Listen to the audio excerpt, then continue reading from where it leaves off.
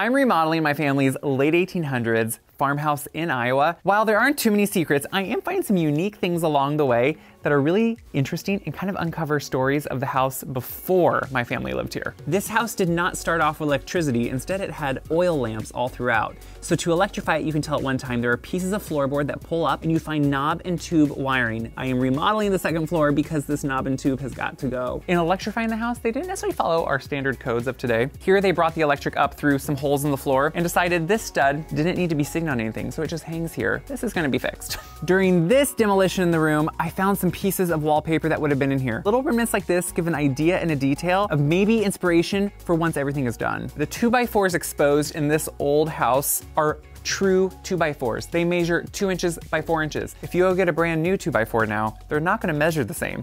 Back then, 2x4s were actually heavy duty 2x4. This great construction is worth saving.